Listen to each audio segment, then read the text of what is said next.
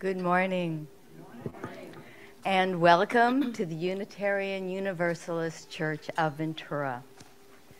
We are a learning, growing, nature-exploring, ever-changing, and spirit-seeking community of resistance, resilience, and it is so good to be here with all of you this morning.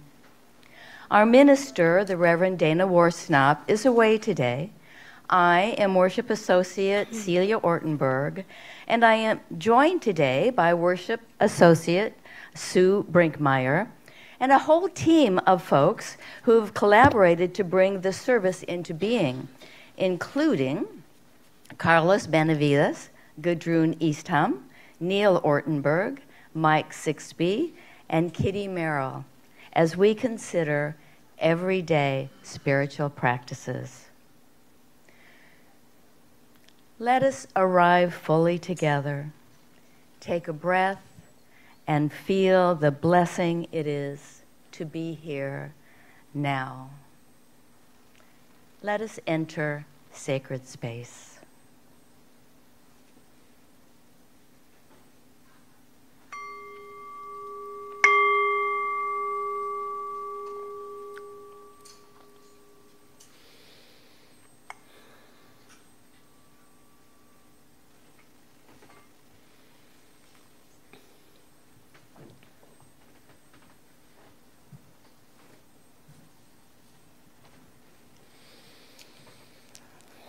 Good morning. I'm Worship Associate Sue Brinkmeyer.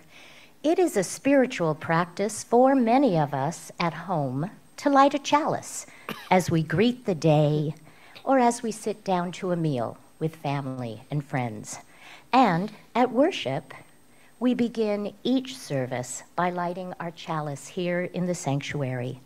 Perhaps those of you at home who are Zooming or YouTubing in with us will light a chalice at home as Celia lights the chalice, symbol of our free faith, here.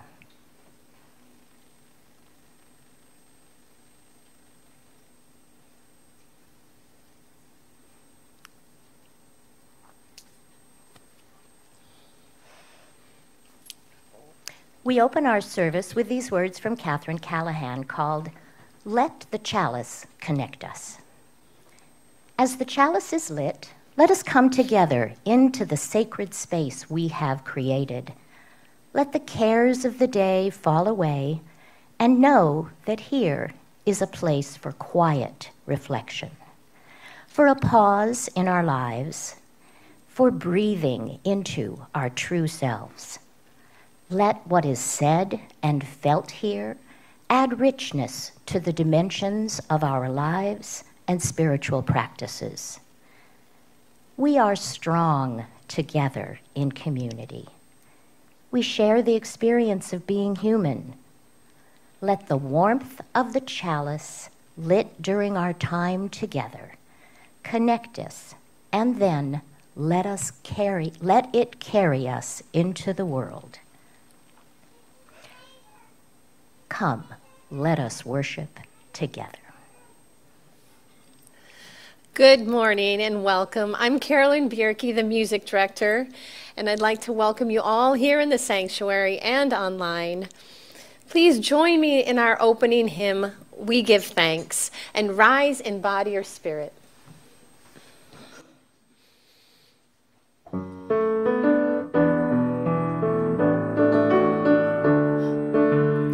Oh, we give thanks for this precious day, for all gathered here and those far away, for the time we share with love and care.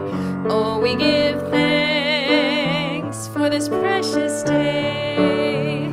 Oh, we give thanks for this precious day, for all gathered here and those far away, for the time we share with love and care. Oh, we give thanks for this precious day.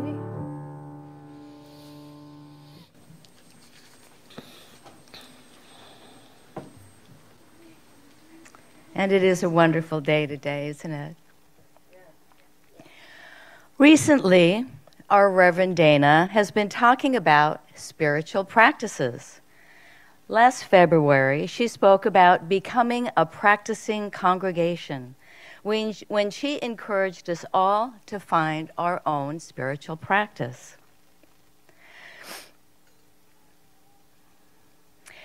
Whoops. I can work this. A spiritual practice is a disciplined practice that helps us come alive, that gives us the strength to be vulnerable, and helps us be more authentic and open human beings. Last month, Dana's service Blessings, she spoke of one of her own spiritual practices, counting blessings and replacing negative thoughts with positive. Oddly enough, she came to this through her game of tennis, where she was able to recognize her negativity and change the way she saw and reacted to the world, opening up not only to loving herself more, but to having a better understanding of how to live fully. Interesting. Does this make tennis a spiritual practice? Maybe. I suppose it might have to do with how you practice it. So what is a spiritual practice? Scott W. Alexander, in his book, Everyday Spiritual Practices, defines it as an activity or an attitude in which you can regularly and intentionally engage, which significantly deepens the quality of your relationship with the miracle of life, both within and beyond you. When asked what makes a spiritual practice different from a hobby, his answer was intentionality, regularity, and depth. Thich Nhat Hanh, a Buddhist monk, points out that washing the dishes can be a spiritual practice. It depends on how you approach it and how it helps you approach your life. Today, we will listen to a few members of our congregation reflect on some of their own spiritual practices. These may be done in solitude, or they may be engaged with others. They may be traditional, or something you never considered a spiritual practice. Yet they have changed lives and opened the hearts of those engaged. I hope that listening to this morning will help you consider a way to connect to whatever name you use to describe that something more that is beyond yourself, that is beyond yourself. And this will help you become actively engaged with the breadth of your experiences of the world around you. And we have Karlos Benavides.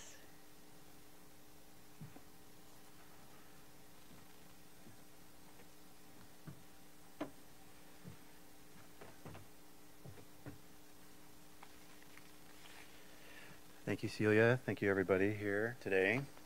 My name is Karlos Benavides. I'll adjust the microphone here.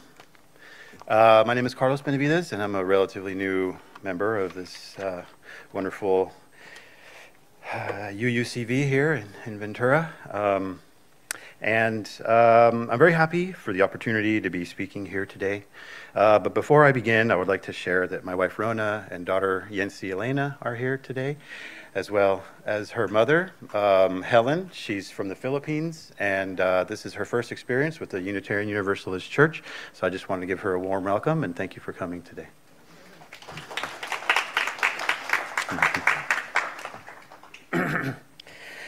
Okay, so I was asked by Celia not too long ago if I might like to speak to the congregation about a daily spiritual practice, my daily spiritual practice, and how surfing has become a part of that.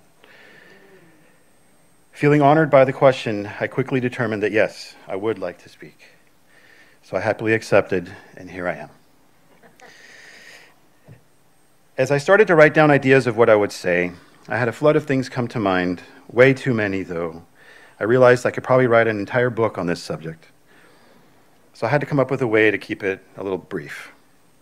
Believe me, I would love to try and describe in great detail the extreme challenges, the euphoria a surfer experiences when catching 25-foot waves, of being able to harness the power of the mighty ocean. But that might take a little more time than I have here today. So while debating in my mind about what I would say, I decided that the best thing to do would be follow what I had recently read in a Zen Buddhism book, which was to just focus on the basics, to go back to the original essence of the practice. There really are so many layers to both of these subjects. Spirituality and surfing go incredibly deep, and over time I've noticed that spirituality and surfing have many things in common. I feel so fortunate to be able to say that the combination of these two is very much a part of who I am. It might not be so obvious just by looking at me, but I am a very spiritual person. I've always had a universal respect for all religions and spiritual philosophies, with personal experience in Christianity and then Eastern Dharmic religions. Most recently, I have enjoyed immersing myself into a study of the ancient Vedas, scriptures of India. This refined spirituality that I have developed for myself seems to blend quite well with the very intimate and deep connection I have to nature, and especially the ocean.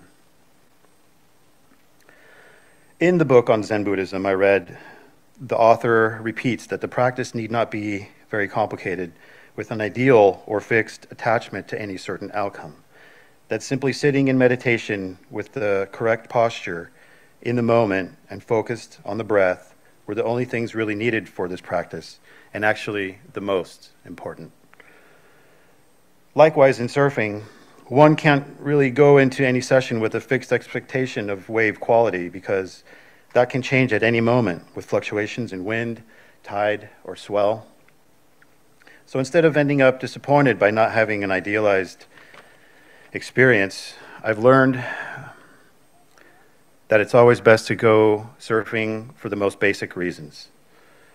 To be immersed in the beautiful ocean, bathed by the cool salt water, catching waves, whatever quality they may or may not have, preferably with friends, other friendly surfers, or even sometimes all alone.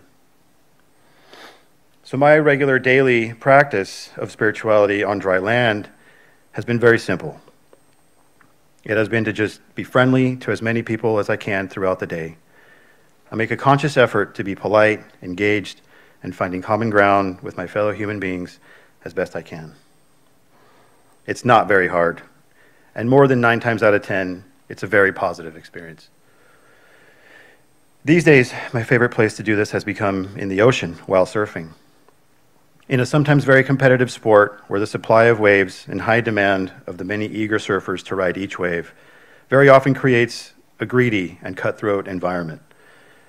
It seems to be counter to the basic reasons we as surfers engage in this sport, this way of life, as if we've all forgotten why we started in the first place.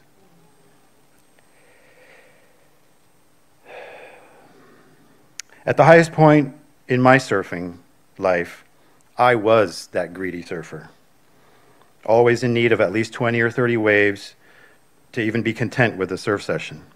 I didn't care if the less experienced surfers around me only got a couple of small waves because the other more experienced surfers and I were getting all the bigger, better ones.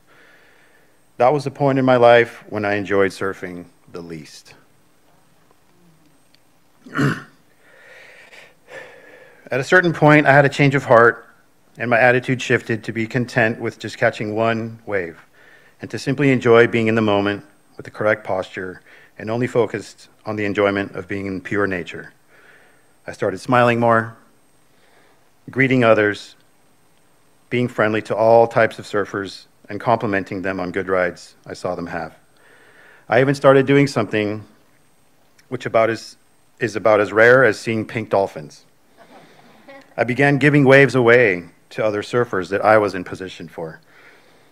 So I've returned to the basics, to the original essence, and I've never enjoyed surfing as much as I do today. So my favorite spiritual practice are to connect with people, nature, and with spirit.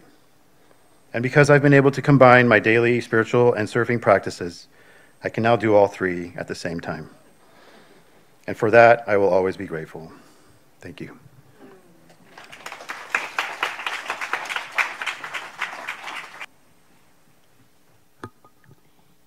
Thank you so very much, Karlos. I enjoyed that.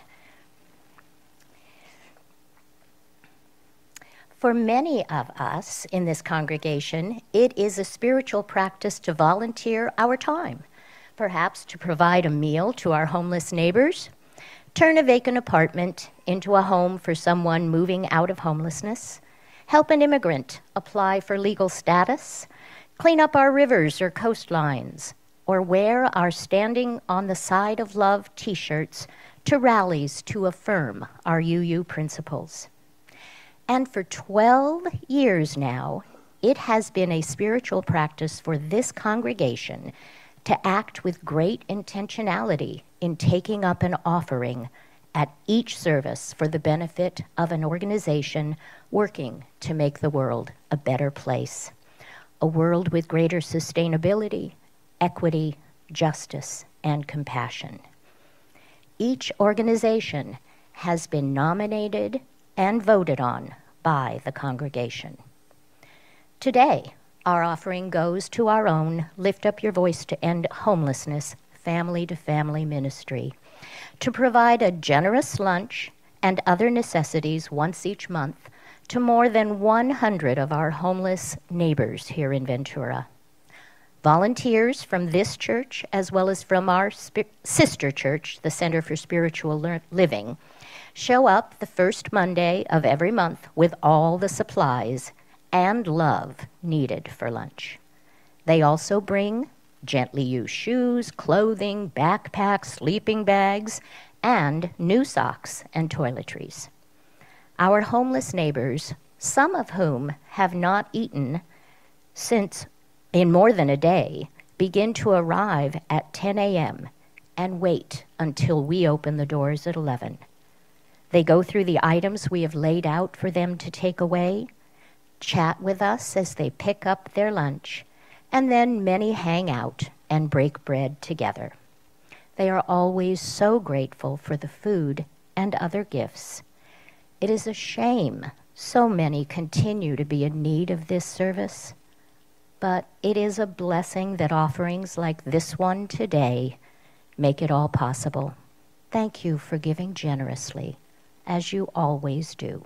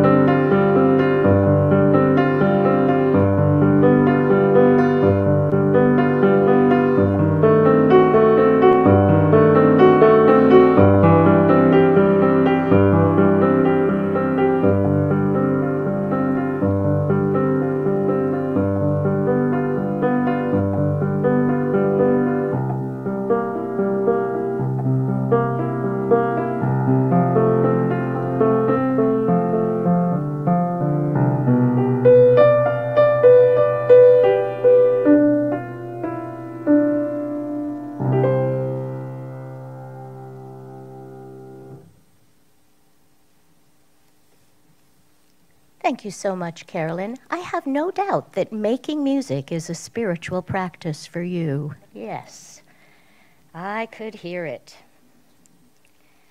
We are grateful for the generosity of this congregation. Your generous spirit is a bright and strong thread that runs throughout this community, knitting us together in a beautiful tapestry of love. Thank you.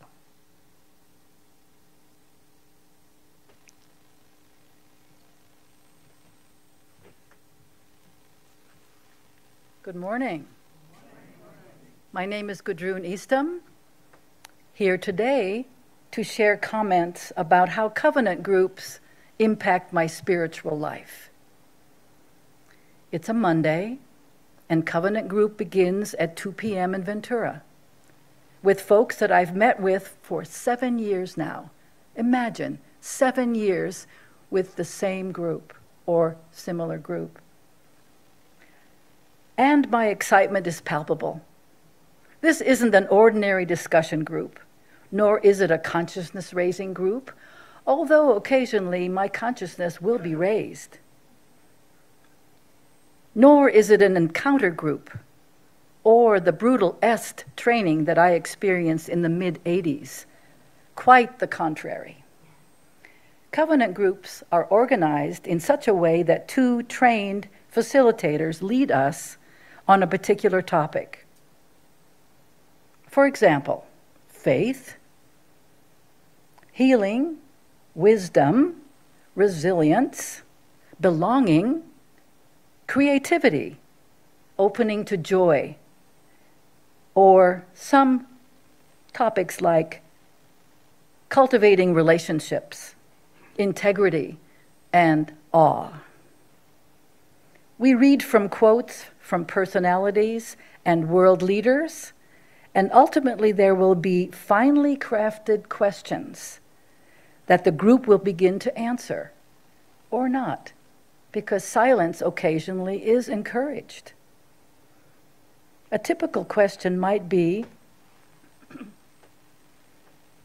what do you know about the topic that you didn't know in your younger years? Or perhaps, what did your hardest moment teach you about yourself? A chalice is lit, check-in begins, and I start to settle in for the next 2 hours. 2 times a month for 8 months. Yes, it's quite a commitment. And that's what I have no hesitancy whatsoever about. I show up.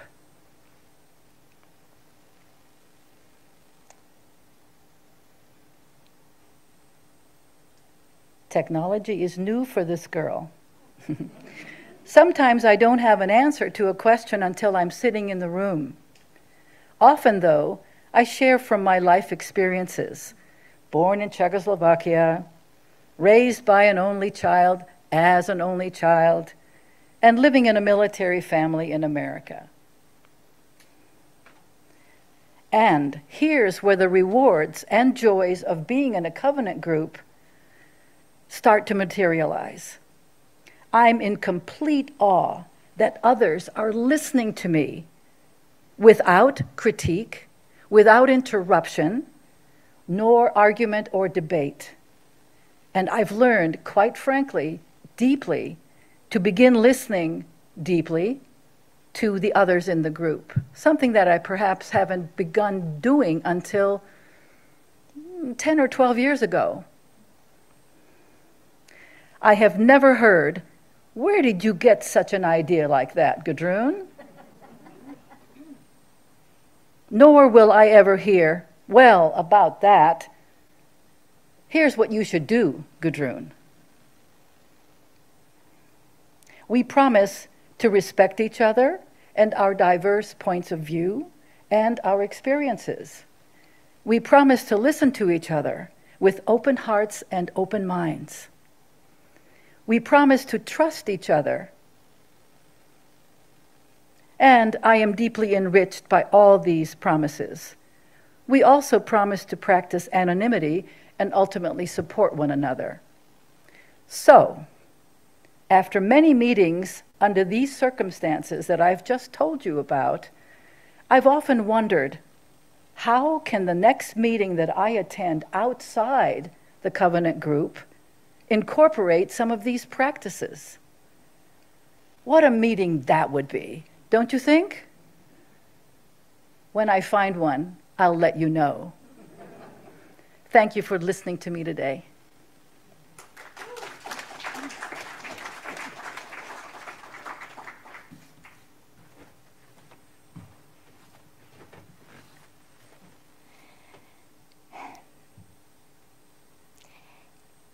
Thank you, Gudrun. Taking time to share with one another in covenant groups, in women's and men's groups, in coffee hour, and during the service, the joys and sorrows, we share those that grace our lives. That's another spiritual practice that links us ever more tightly to one another. I invite you now to speak into the gathered silence or write in the chat the names of those you wish to bring into the embrace of this loving community. I hope you'll feel free to keep writing in the chat at home, even after the period of silence has ended.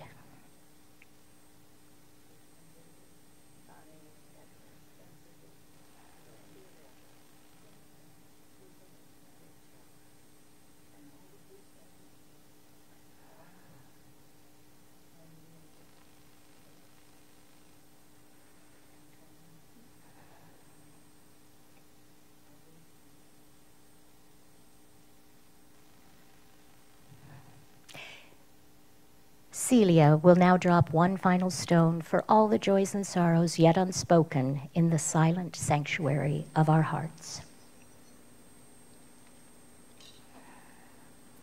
May we be truly grateful for all that is our life. Please remain seated while we sing Return Again.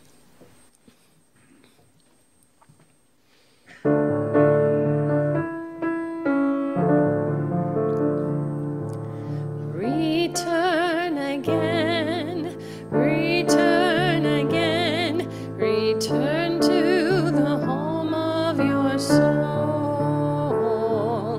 Return to who you are, return to where you are, return to where you are, born and reborn again. Return again, return again, return to the home of your soul.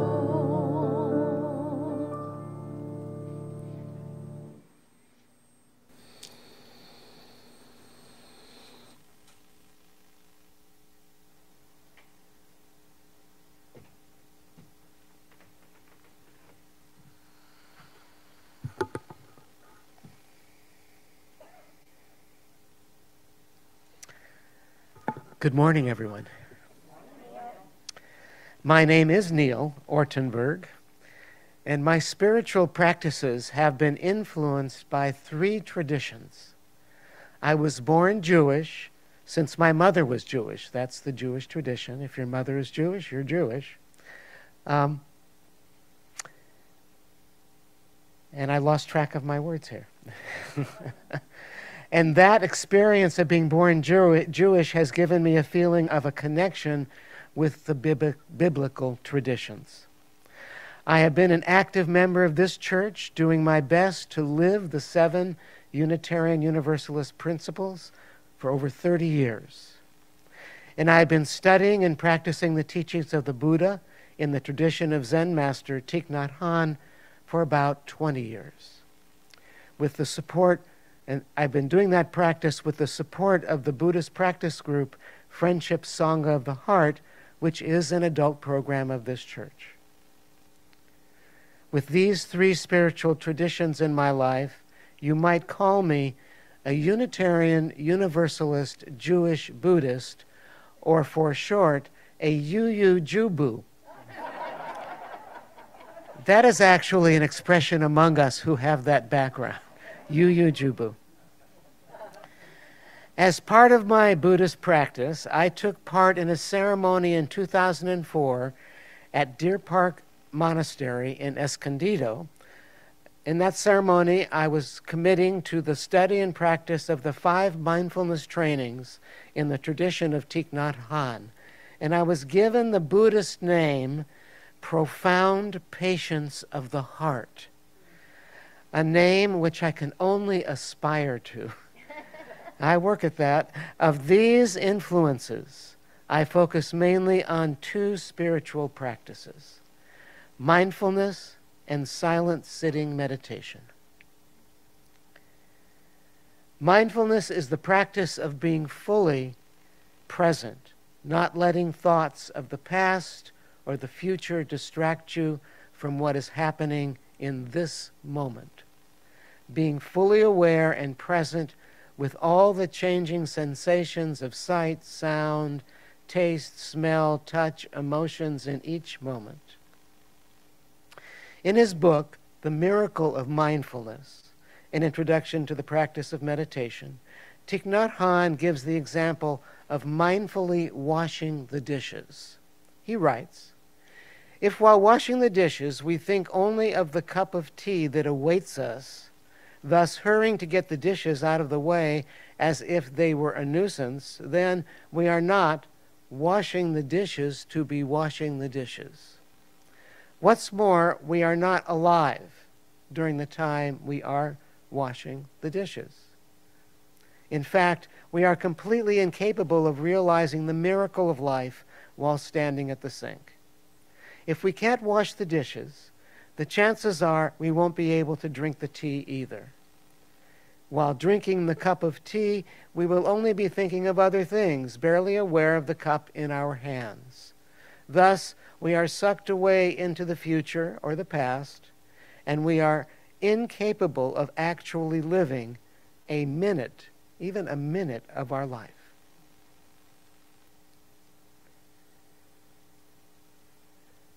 That's mindfulness, living mindfully. Now, silent sitting meditation is the practice of sitting still and quiet in both mind and body.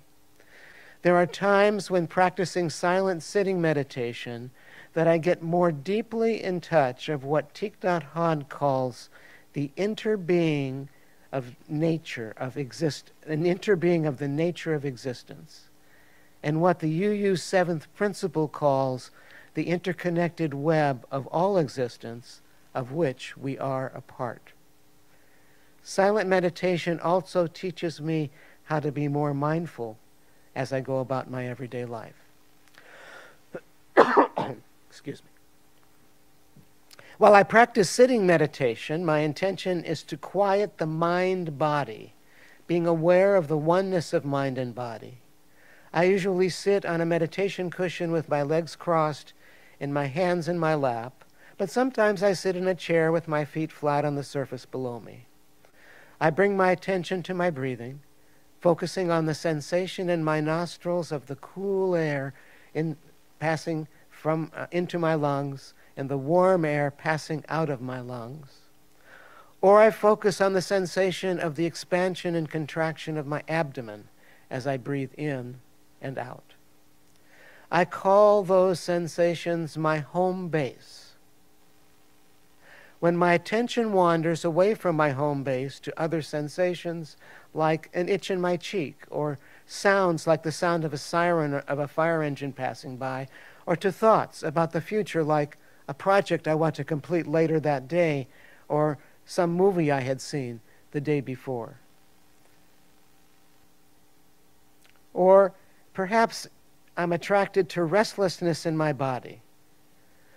My intention, as soon as I notice those other sensations, thoughts or feelings or sounds, is to observe them for a moment, acknowledging their presence, and then bring my attention back to my home base, the feeling of my breath in my nostrils, or the feeling of the movement of my abdomen. I would like to say that I practice mindfulness and silent sitting meditation every single day and every moment of the day. But even after 20 years of this practice, I am not consistent with the spiritual practices I've described. But I keep coming back to them. And I believe that as often as I practice them, they bring me closer to being fully alive in my life. And perhaps coming a little closer to the name I was given, profound patience of the heart.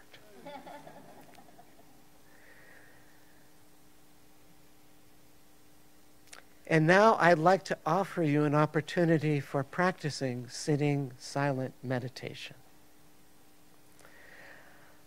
I invite you, sitting in your chair, to bring your spine extended upward and your shoulders back and down, your feet flat on the floor, and your hands resting on your thighs. Select a home base. Perhaps the feeling of your breath in your nostrils or the movement of your abdomen. Or it might be that you choose another sensation in your body or a sound you hear in the sanctuary. Now close your eyes and take in one deep breath and then exhaling slowly, allowing your facial muscles and your shoulders to relax. Bring your attention to your home base and breathe naturally.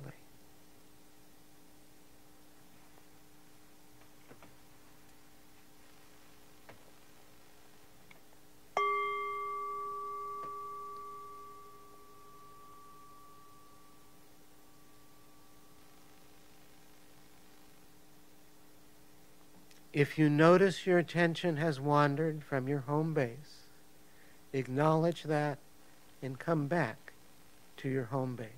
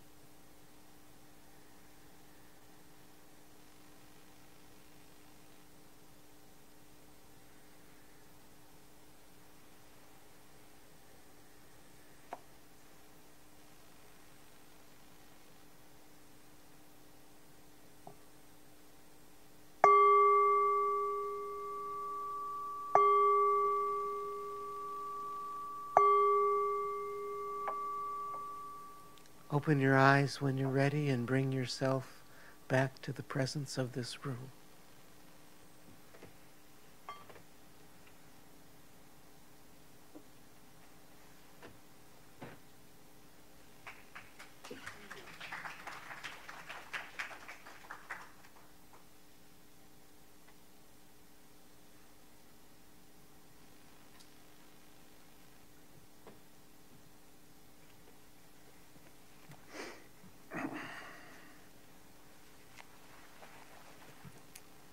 Celia, I'm going to set this.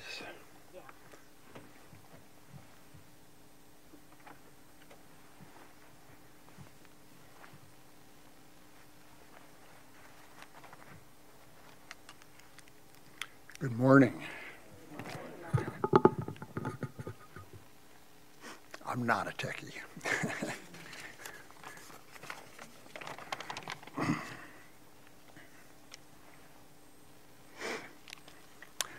Thank you, Celia, for inviting me this morning. My name is Michael Sixbey. Walking is spiritual for me, and more. It is adventure. It is exercise. It can be very social. It can be full of wonderful surprises. It is peaceful. For me, walking is a full body experience. Mind, soul, body, heart, and spirit, from the top of my head to the bottom of my feet. And feet lead where the spirit yearns to go, burdened with body and baggage, heedless of blister and pain, clad in leather, vibram, and laces towards holy wilderness. I'm going to relate to you 4 vivid memories I have of experiences on the trail. 30 years ago, my friend Edmund and I stand on a small rise deep in what is now Sixbey Wilderness. This is the first day of a wet 5-day adventure. Fog is thick and heavy, rain is intermittent, the air is absolutely still, thick and dense. The pungent aroma of sage and freshly wet dirt is everywhere. A storm is coming. We feel it. It is utterly quiet, absolutely quiet. It is muffled. There is magic about. Something is about to happen. Suddenly, breathtakingly close, a mountain lion hops onto the trail and lopes along directly ahead of us. He doesn't know we are close behind. He doesn't know, he doesn't see us, he doesn't hear us, he doesn't smell us. Viscerally, I suck in my breath. I hold it. He is huge and muscled and graceful and frightening, a full-grown male pushing 8 feet, tip of the tail to his nose. He looks my size, my weight. He is perfectly groomed. We watch him, probably a full eternal minute. Seems like hours. Suddenly, he knows we are here and casually bounds off trail and disappears. Uneasily, we wondered, where did he go? Is he in front of us or behind? Is he hungry? Will he follow us? I want to touch him. Crazy. He is magnificent and wonderful. He is the only lion I've ever seen in the wild. 15 years ago, I'm with a group of Boy Scouts. We are walking in the evening towards punch bowls north of Thomas Aquinas College. This is one of our favorite places. We love the swimming hole, the slide, and the rope swing. We hear a rustling sound on the steep leaf-strewn hill adjacent to the trail. A tumbling, white-striped critter the size of a house cat comes slippity-sliding off the hill. Delightfully, she is closely followed by her pint-sized, black-striped, absolutely darling kittens. She seems surprised to have lost her balance and even more surprised to see Mr. Sixbey with his group of rambunctious 11-year-olds. Quickly, we realize these are not house cats, but polecats. Daintily, she gains her footing, spins quickly, and waves hello with her tail. Immediately, all 7 kittens do exactly the same. Fortunately, it is only a friendly warning, a teachable moment for Mama Skunk and for me. The skunks scurry in one direction. We take the other. It is a June evening in 2002. We camp on Topa Topa, out that way. Far above Ventura during the wolf fire, I watched the yellow sun turn auburn as it falls through the smoke of the angry sky.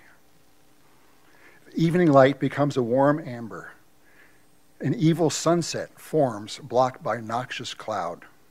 The fire of the sun and the fire of the earth merge. It is as if the sun remains on the dirty horizon. Heaven darkens. From a center of deep red, the skyline becomes streaked in shades of vermilion, mustard, and mud. Crisscrossing contrails divide the dome above. Stars shine. The brown moon whitens and lightens our lofty camp.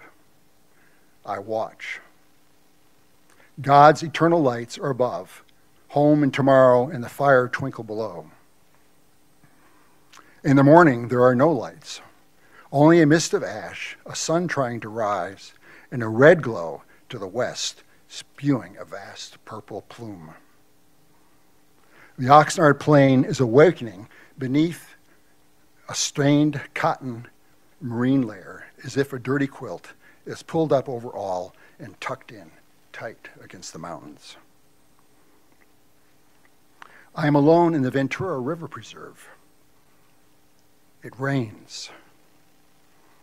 There are no shadows, only a diffuse warm light. I look out on the countryside and see a rainbow of lush, bright greens: olive, jade, lime, avocado, sage, emerald, chartreuse, cyan, all sprinkled with highlights of orange, blue, brown, black, white, and gold. The world shrinks and is soft and muffled. The sky moves in close. Dust is patted down and splashed away. Everything is clean. Little rivulets form everywhere and feed puddles and ponds, streams, waterfalls, grubs, roots, aquifer, and reservoir. The parched land comes to life. Moss on rocks and trees is soft and alive. Wispy magical mists drift through hill and valley. Peaks appear and disappear in the haze. I open my umbrella and listen to the rain sing.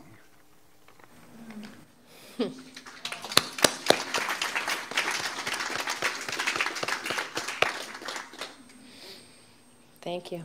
That was beautiful. I love those images. So another spiritual practice, without much doubt, is music. It means a lot to me, but it can come in so many forms.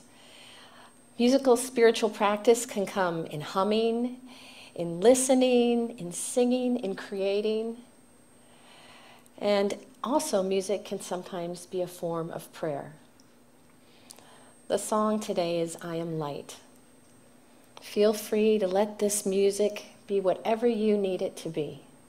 You can hum, you can sing along, you can put your hand to your heart or sway, or you can just listen.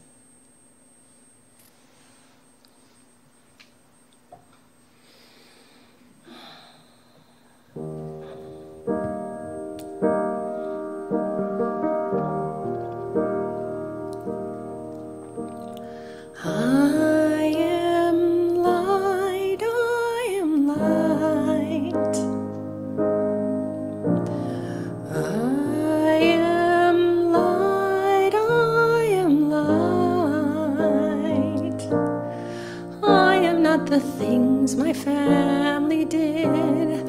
I am not the voices in my head.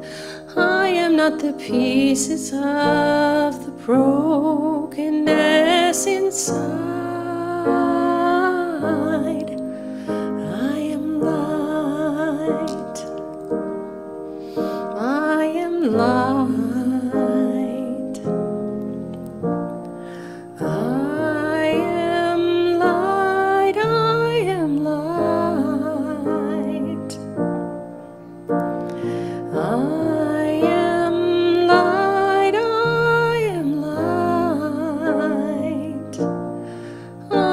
Mistakes that I have made, or any of the things that cause me pain. I am not the pieces of the dream I left behind. I am light. I am light. I am light. I am light. I am light. I am light. I am not the colors of my eyes. I am not the skin on the outside. I am not my age. I am not my race. My soul inside is all light. All light. Ooh, all light. I am light. I am light. I am light. I am light. I am divinity defined. I am the God on the inside. I am a star, a piece of it all. I am light. I am light.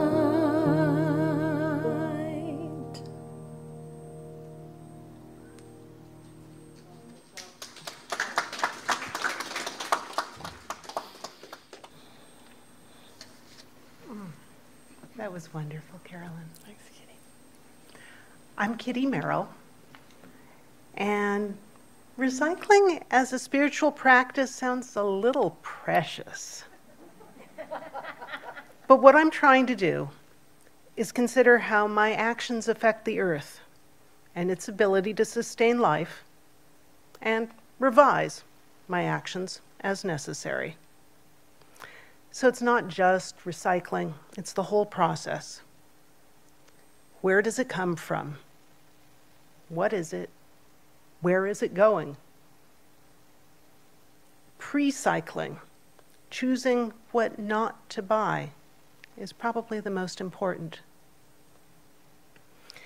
It has become part of my daily practice.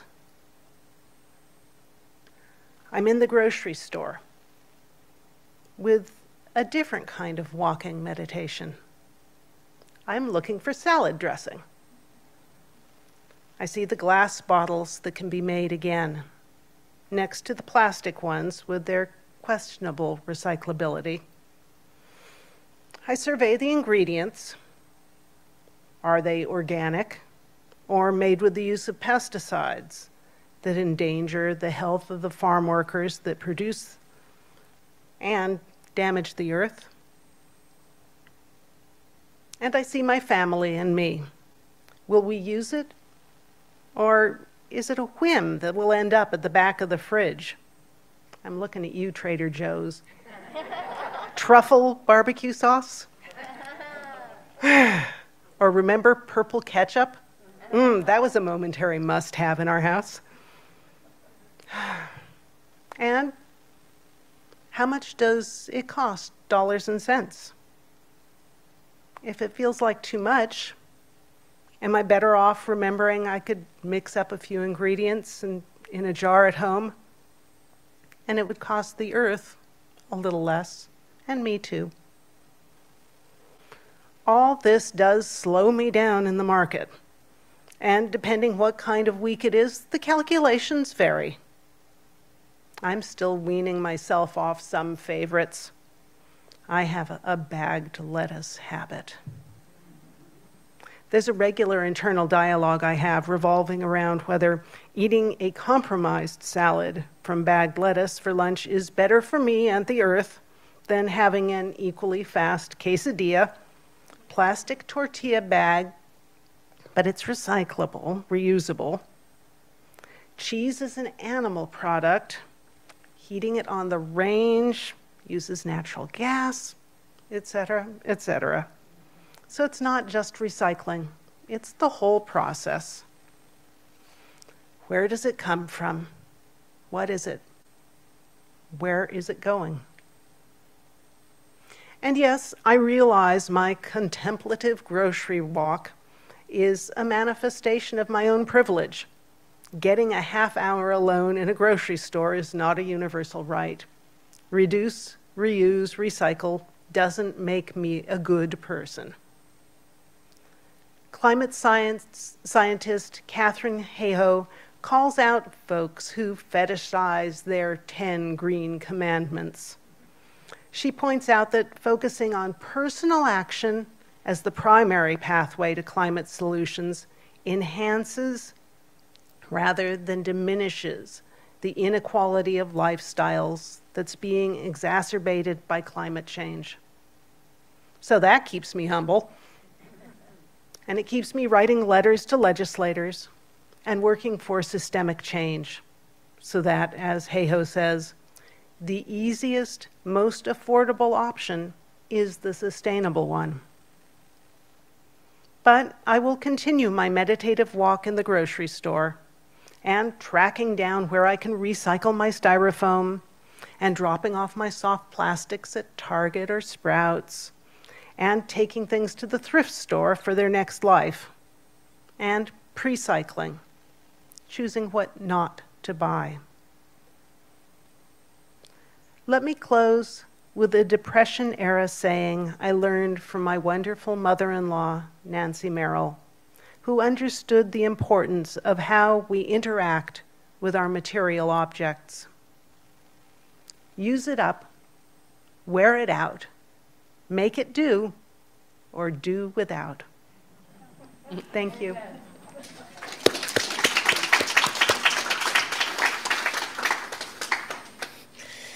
Thank you, Kitty.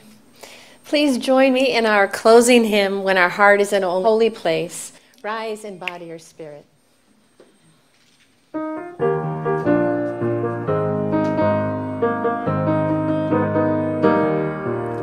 When our heart is in a holy place, when our heart is in a holy place, we are blessed with love and amazing grace. When our heart is in a holy place, when we trust the wisdom in each of us, every color, every creed and kind, and we see our faces in each other's eyes, then our heart is in a holy place.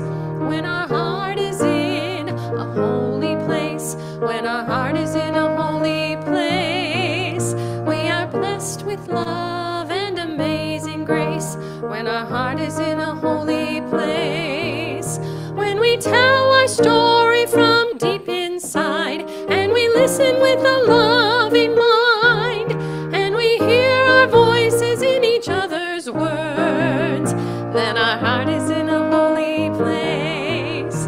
When our heart is in a holy place, when our heart is in a holy place, we are blessed with love and amazing grace. When our heart is in a holy place, when we share the silence of sacred space, and the God of our heart stirs within, and we feel the power of each other's faith, then our heart is in a holy place.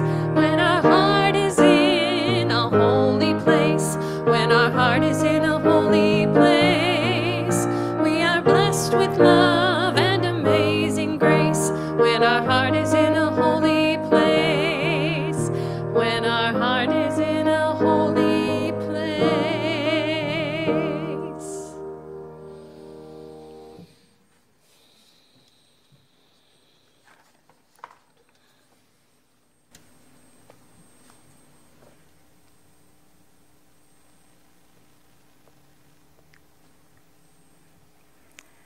While I'm scrolling, I'm going to thank all of our wonderful presenters. You guys, just amazing. Thank you all.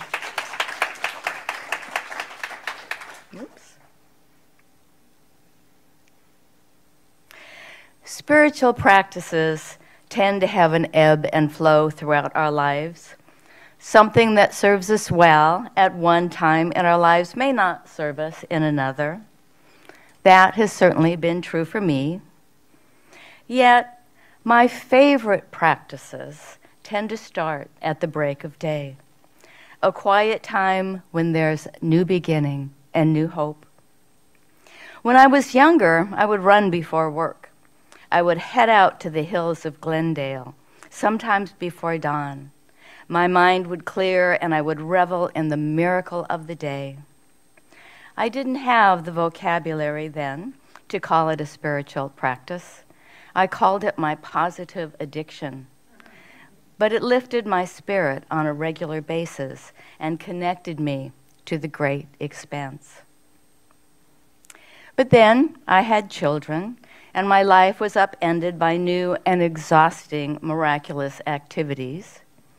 We joined this church, and on Sundays we were here, and that spiritual practice changed my life.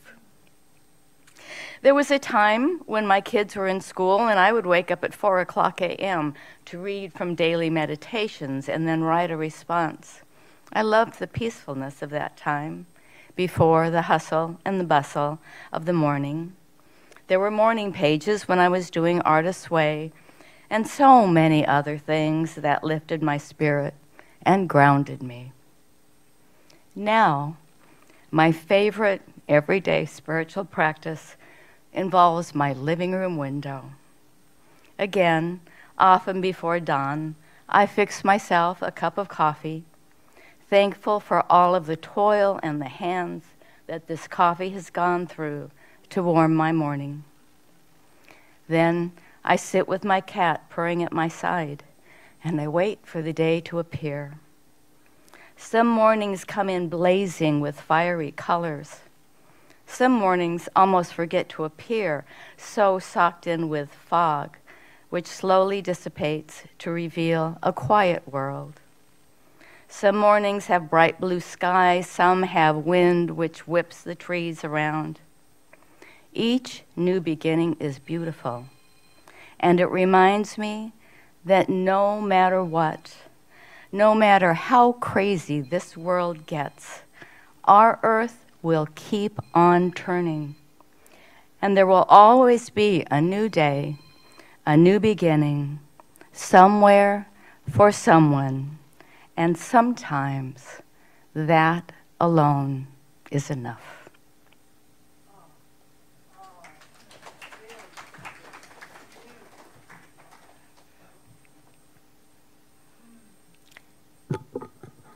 Please join me in reading aloud the words on the screen as we prepare to extinguish our chalices here and at home. We extinguish this flame, but not the light of truth, the warmth of community, or the fire of commitment. Those we carry into our lives until we are together again.